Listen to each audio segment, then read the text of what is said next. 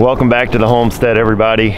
Today I wanted to take a minute and show you a tool that we've been using on the homestead, especially as we're headed into winter here and the temps are starting to drop. That is absolutely changing the way that we start fires here on the homestead. So if you've been following this channel for a while now, you know we have a double barrel wood stove in the greenhouse that we use throughout the entire winter. We also have a wood stove inside of our home that we use, and so we are burning wood like crazy here on the homestead. The other thing that's going on is we've been taking a lot of trees down here.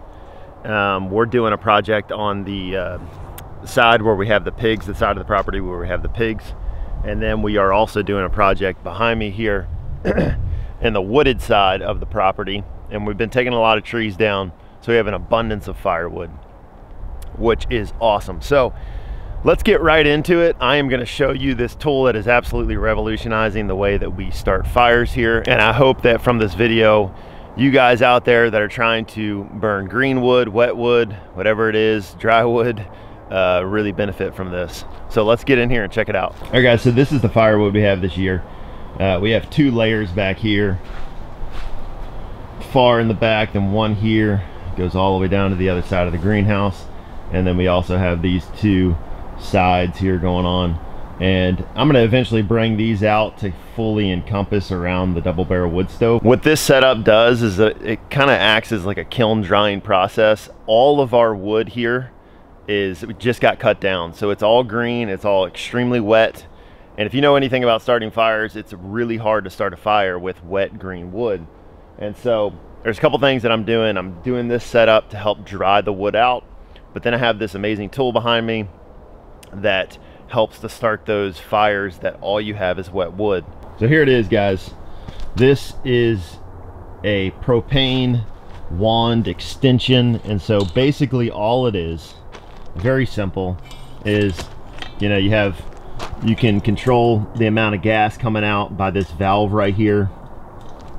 You got little holes where your propane comes out. You light this guy and you stick it in your fire. So this is an extremely easy setup.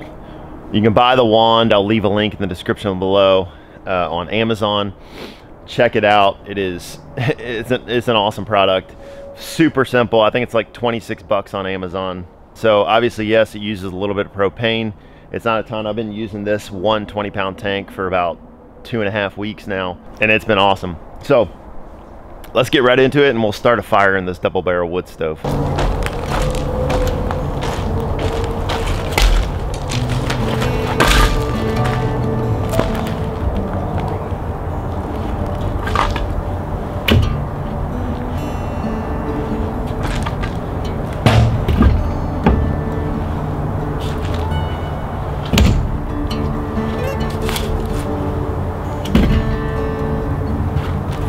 So the way I like to do it is I leave a little spot that I can fit the wand into in the center there. I take the wand, kind of shove it in between these 2 logs, and then it just sits right there and I can let it do its thing.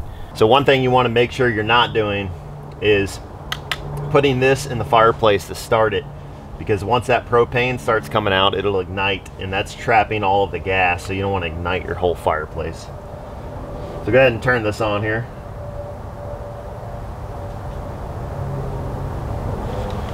You barely need to turn this valve.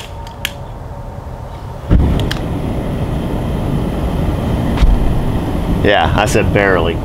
You really barely need to turn this valve. Let's turn that way down. But I mean, that thing can get smoking. Look at that. So we'll turn it down there. We don't want to waste all of our propane. All we're going to do is shove it right in the fire here. Try to get it in between those 2 logs. Just separate them a little bit.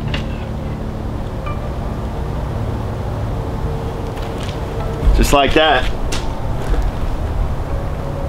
Just like that. My wood stove kind of drafts back in a little bit, so I like to kind of shut the door and help it draft back out where it's supposed to.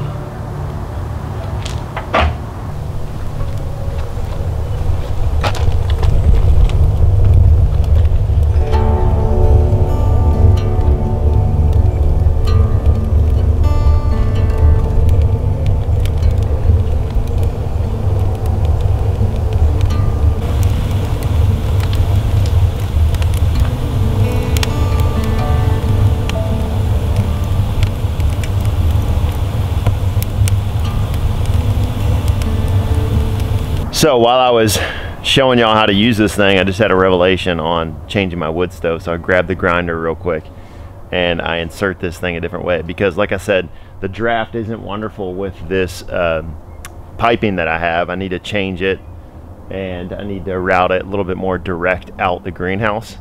And so the draft comes back in a little bit when you open the door. So I was having the door open and it was starting to, the smoke was starting to come back into the greenhouse. So I'll show you what I did real quick. So there's this bottom venting plate, right? I just took it out.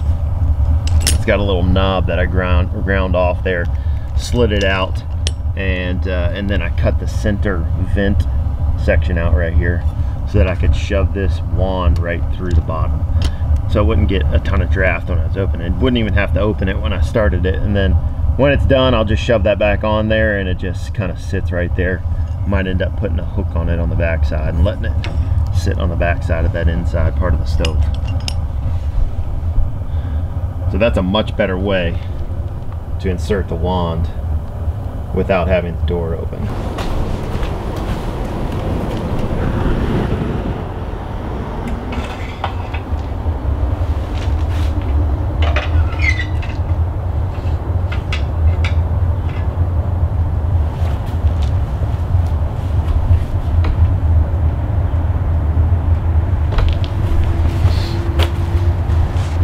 So just a couple things on really why I like this propane wand. This this union here where it goes into the wand itself, it swivels so you can turn the wand around while it's in the fire. You really want the holes on the end of the wand to be facing up so your flame is going up. So that's a great feature. And then also pretty long, you got a pretty long hose here that you can back the propane tank off of the fire enough. The other nice thing about this wand is the valve here that is super sensitive. You can get pretty minute on how much propane you're sending out the other end. So pretty basic. I mean, there's nothing to it. It's just a tool that's going to allow you to burn that green and wet wood pretty quick. You can develop a base of coals really fast by just scorching that, you know, first couple pieces of wet wood down, get your nice coal base, and then really get a fire going. If you know anything about starting fires with wet wood, once you have that coal base, it doesn't really matter if you're throwing green wood on or not. So you can throw your green wood on top of that and it'll burn fine. All right, that's it guys. I am gonna get warm next to this fire while I do some work. I hope this video helps you guys out there, gives you some insight into some tools that are out there that really help around the homestead. If you're interested in checking out this tool, I'll leave a link in the description below. You can check it out on Amazon. This is not a sponsored video. This is just a tool that I love. And for those that have been tracking with Goshen for a while, we are getting back into the swing of things here in the homestead with shooting YouTube videos and getting updates out there. So stay tuned. I have a bunch of update videos coming up about what we're doing around the property, some really exciting things that we're getting into this winter and then coming into the spring that I'm excited to share with you guys. So stay tuned, hit that subscribe button, and stay connected with our channel. Thanks for watching guys. We'll see you on the next video.